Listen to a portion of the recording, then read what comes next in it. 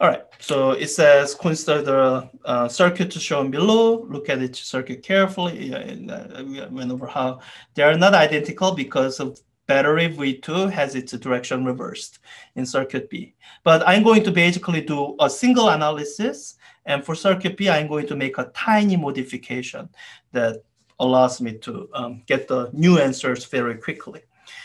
So, so yeah, so what I'm hoping you are beginning to realize with this general problem solving approach is that it's the general approach for almost any physics question, which is that in my first step, first half of problem solving, all I'm trying to do is write down enough equations that relate enough of my unknowns to the knowns so that I can do the algebra and solve it. And what changes with the different physical circumstances is what tool I have at my disposal to write down those equations. In circuits context, the tool happens to be Kirchhoff's rules. With the force problems, it was Newton's second law. So it's that general approach I'm using. So with the circuit, I'm going to be using Kirchhoff's rules. So let me write down those two rules. I have the junction rule, which I'm going to be using first. Junction rule says the sum of all the currents coming in is equal to sum of all the currents going out. And the loop rule says sum of all the voltage changes that you collect as you go around the loop, sum loop, is equal to 0. So I'm going to be applying these rules a few times.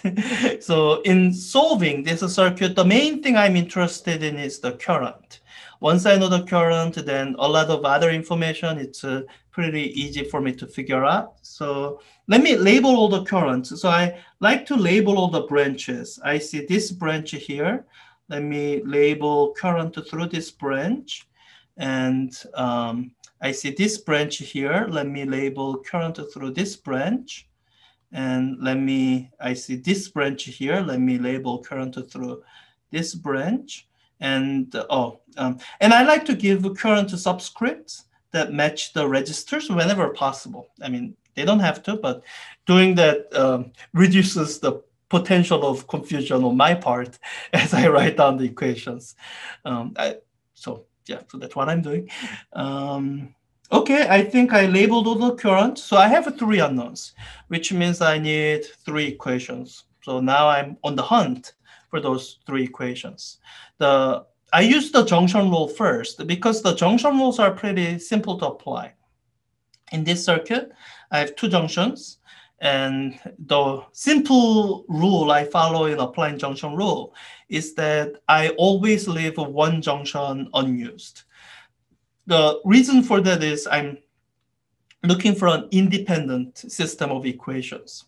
And this very last junction, it's a guarantee to give me something that's dependent on the previous equations. So I'm going to make sure I leave 1 junction unused. So that gives me a definite number of junctions I can use. That's why I use the junction rule first, because always I know exactly how many times I need to use it. So looking at that 1 junction, it looks like I have I2 coming in. I'm just kind of following that through. That's I2. And I have I3 going out. Okay, so that's the way I labeled it. You might have labeled it differently, fine, but that's the way I labeled it. So I'm going to have, as the junction rule equation, it's going to be, so my equation 1 is going to be I2 current in is equal to current out, I1 plus I3. So I need 2 more equations, and those are going to come from the loop rule. So I need to find the 2 loops. And you have quite a bit of freedom in how to pick your loop.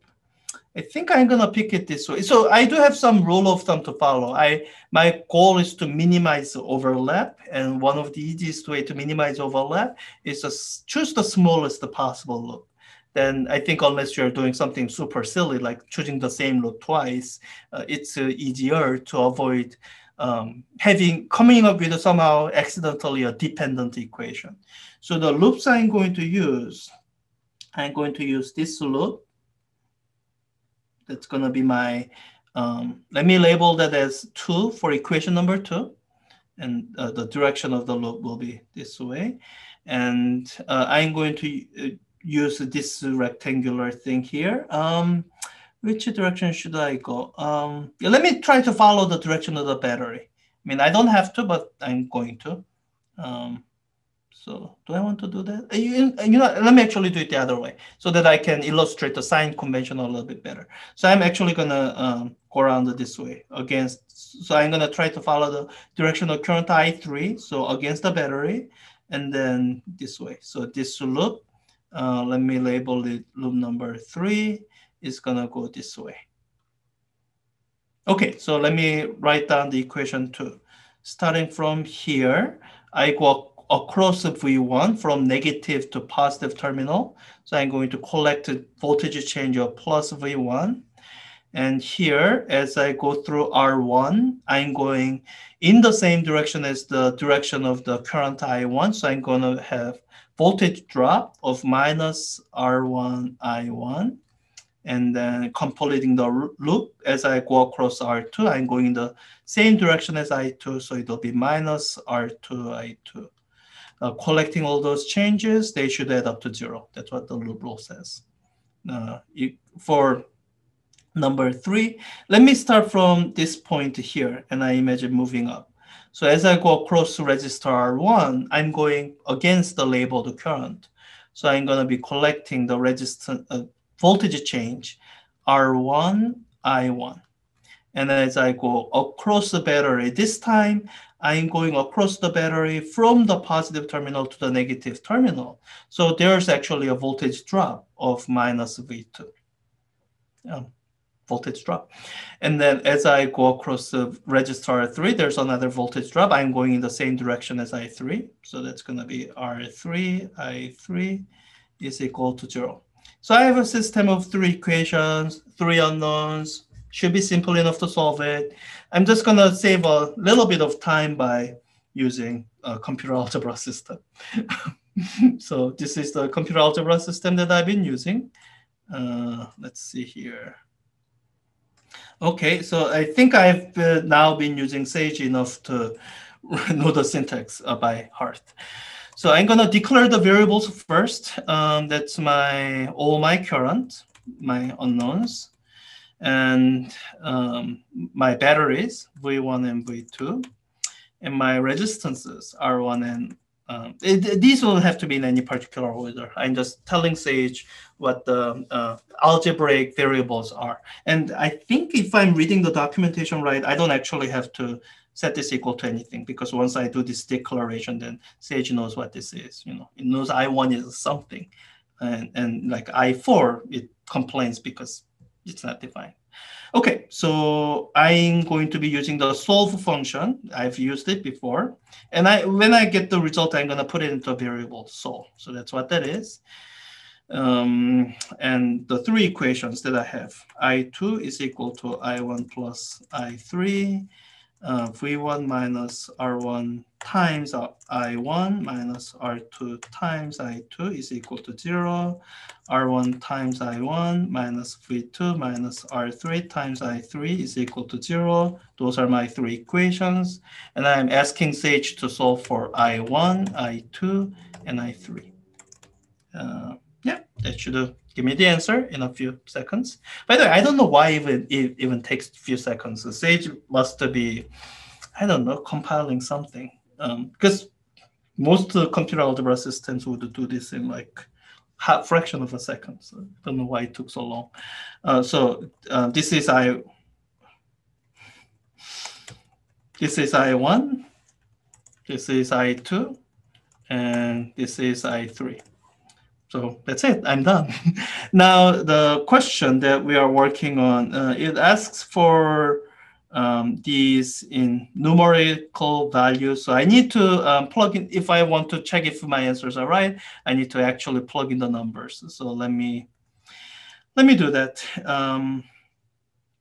So what I need to do is I need to define a dictionary of the values. So my V1 is 1.6. My V2 is sorry, blanking out 1.4. My R1 is, the question asks in milliamperes. Let me leave this exercise for you. If I specify the resistances in kilo ohms, then the answer I get for current will be in milliampere. So let me just put in the resistances in kilo ohms, R2. And you can figure out for yourself that that's how the units work out. So, okay, so that's my rule for plugging in all the values.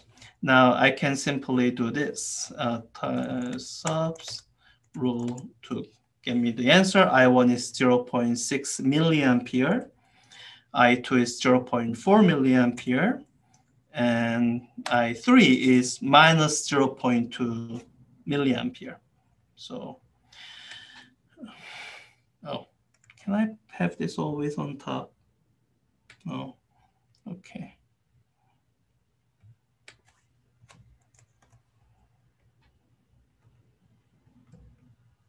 So 0.6, 0.4, R3.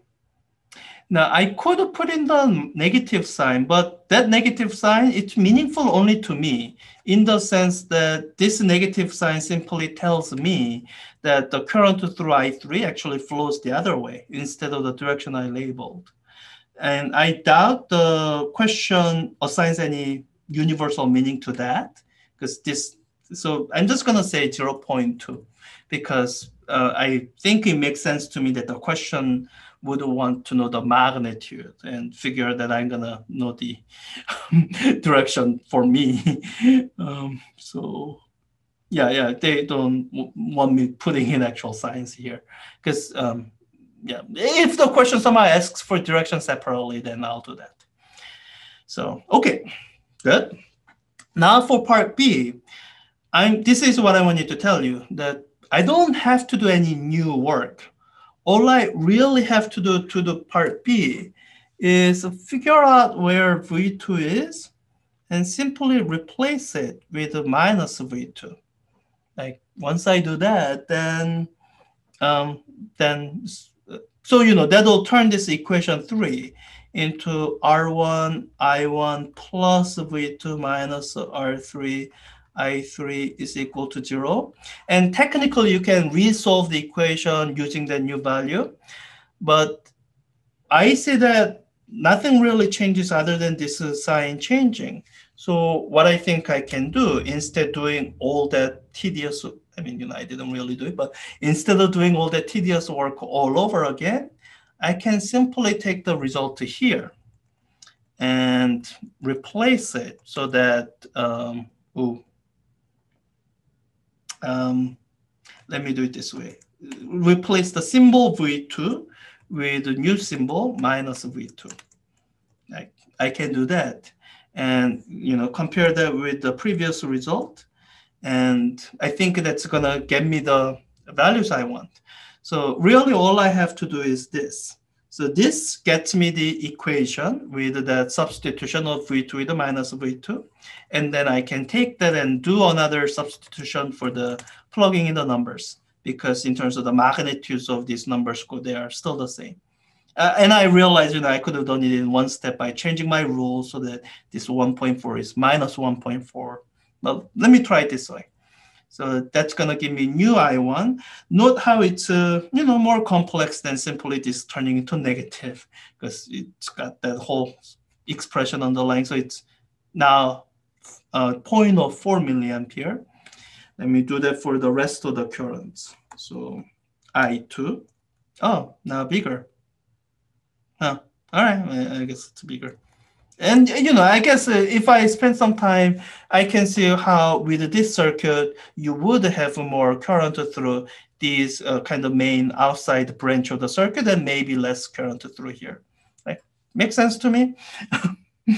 But, you know, that's the kind of thing that I hope you would spend some time making sure that the change of the current, like qualitatively from here to what you see here, that's something that makes intuitive sense from what you can see here, just geometrically. And I guess the reason that intuition is helpful is I think as you look at this change, my intuition tells me that more power is dissipated in circuit B and less power in A. Mainly, this is what I'm thinking in that in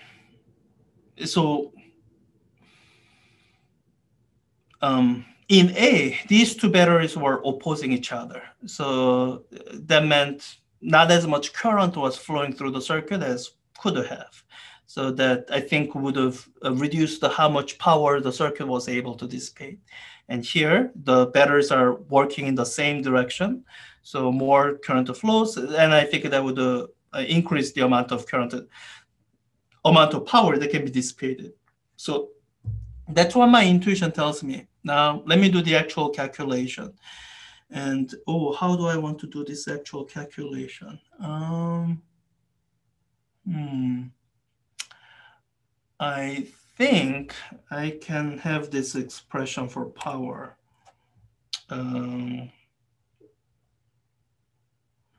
So this is the expression for power. I1 times, or I1 squared times R1, and I think I can do this. I can substitute with the rule from the solution, one of the solutions, because this will replace I1. Let me just try this to make sure, yeah, it works the way I intended. And then I can do another substitution with my rule. So when I do nothing additional, that'll be for circuit A. For circuit B, I'll have to do this substitution again. So yeah. So but this is the let me try this. So when I do I1 I2 squared times R2 plus, so this would be the total power dissipated in the circuit. I'm adding up power dissipated in each individual resistors.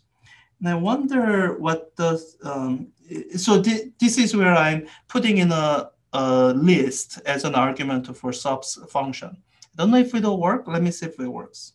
Great, it works. Okay, so I can do this. Now substitute again with the rule for plugging the numbers. Okay, so that's how much power was dissipated in the circuit A. Let me double check that that's correct. And the power that was dissipated in circuit B. So all I have to do is take the same expression, and what I'm substituting, I have to make sure that I do this substitution of V2 changing it to minus V2. And I'm putting a lot of work on the computer algebra system because I'm basically having it do this. I'm having it take the solution, replace the V2 with minus the V2 that has a new solution, use that to substitute in I1, I2, I3 here to get an expression for power in terms of entirely known quantities, and substitute in the known values to get the final power. So it's a lot of work that computer algebra system is doing. What? List object has, okay.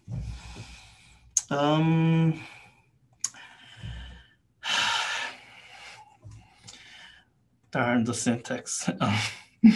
So I'm sure there's a smarter way to do this. I'm just gonna do it this way so that I can just get an answer quickly.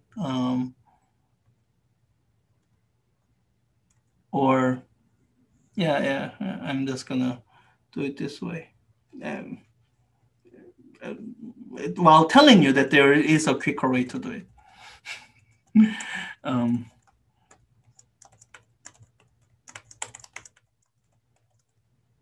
Okay.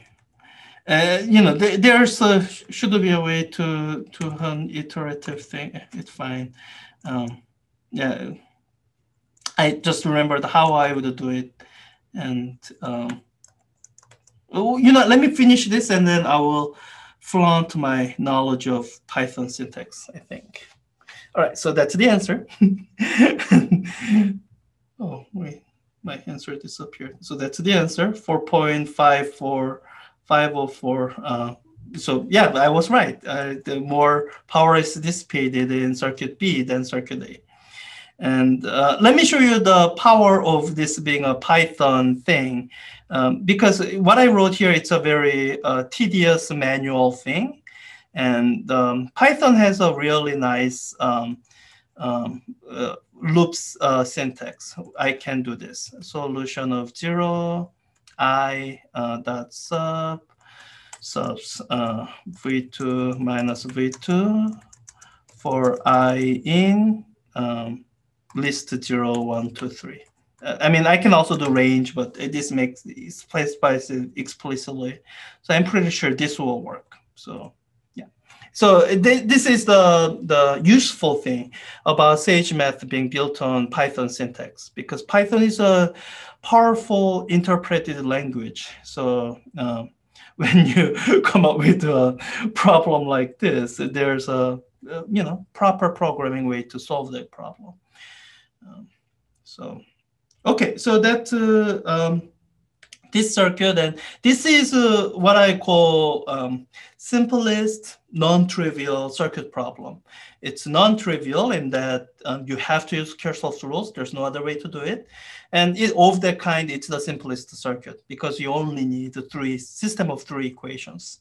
And any other, so if you could do it with a system of two equations, there was probably a way to do it without involving Kirchhoff's rules.